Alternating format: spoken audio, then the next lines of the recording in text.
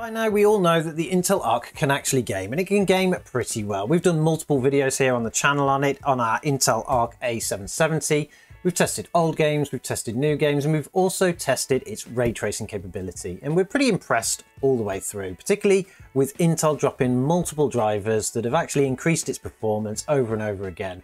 But there is a final test and something that we've wanted to test for a while now, the ultimate test, the ultimate ray tracing test for an Intel Arc, and that is obviously Portal RTX. Welcome to the Aperture Science Computer Aided Enrichment Center.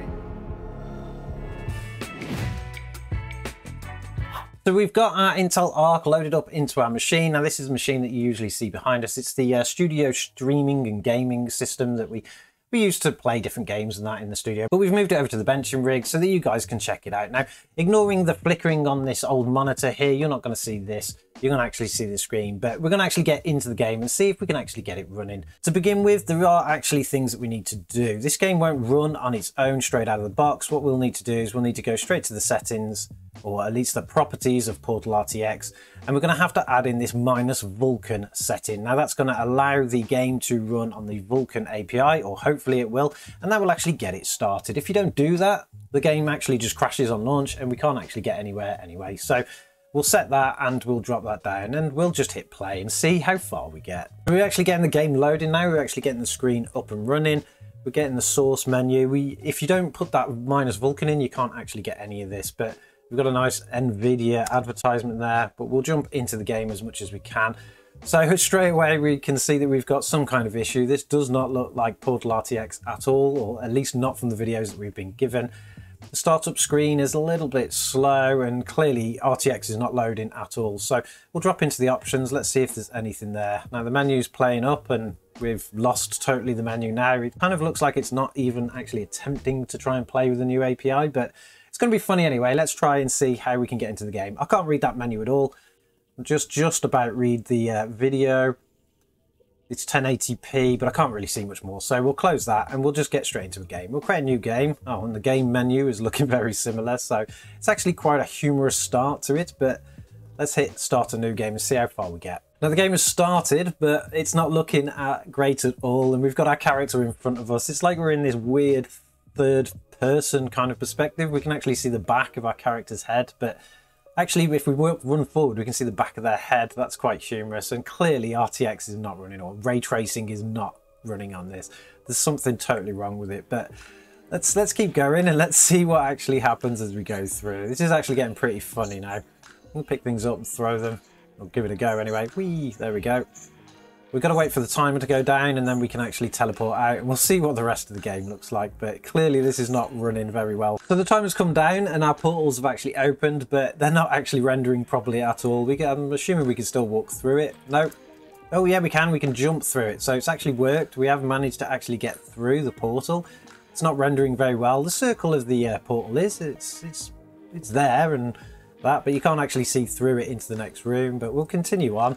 I mean, other things generally are rendering. It kind of looks like the original game, apart from this weird third-person perspective that we've got going on. But we'll see if we can get to the settings now and if there's anything that we can do about it. So the actual menus, now that the game are loaded, are actually coming up. We can drop to the video settings, 1080p full, display mode, 16:9. There's nothing really in there that can change anything. All the advanced details, we've got high, low, shadows. There's nothing in there that really kind of enables any kind of ray tracing or anything. I've not actually played this game before yet. This is the first time that I've actually really tried to give it a go.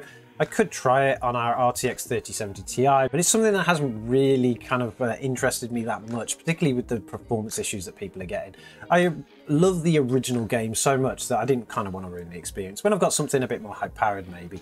I thought we would try it on the Intel Arc though, because of how well it ray traces in other things, but clearly there is some big issues here. I mean, we've got a hardware DirectX level of 7, but that should have been overridden by the commands that we put in originally to the -Vulkan, but clearly that's just only helped it get up and running. But let's jump back into game and see if we can have any more fun with it. So we're kind of still in this weird third person view, and it's actually quite humorous really. We can actually see the back of our eyebrows, which is quite funny.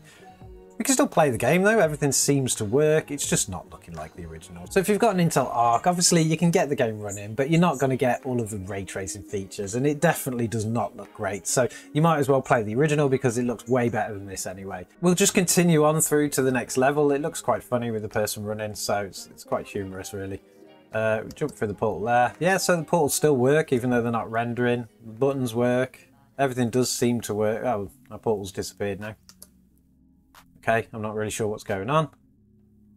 We kind of seem to be stuck. Oh, portal's back. Let's go in there. I'm sure there is, yeah, there's a box there. So we're going to have to go into that room first. But anyway, I'm not going to ruin the game by playing it like this. But at least we know how well the Intel Arc plays Portal RTX. And the answer is not very well at all. So don't bother trying this on your Intel Arc, at least not yet. Let's see if they can fix any bugs. I did do some research before we actually started this video just to see if anybody was getting issues, and some people did mention this kind of thing with an Intel Arc, and unfortunately Intel haven't actually released any kind of fixes for it. The game has had some updates since it was actually released, and clearly that's not fixed any of it either. But anyway, that is our current look at the Intel Arc A770 with Portal RTX. If anything, it gives us a baseline to check on later to see if there's any kind of improvements with it. But for now, let me know in the comments below, is it something that you've tried and have you got it working? If so, let me know what you've done so that we can try it too, because I would really love to see this game running beautifully on an Intel Arc. But apart from that, don't forget to subscribe to the channel, and we'll catch you in the next one.